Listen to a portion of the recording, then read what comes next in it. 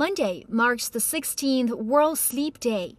Children in a kindergarten in North China's Shijiazhuang city have put on their cartoon pajamas to mark the day. They even had a nightclothes show, during which kids performed catwalks in their favorite pajamas.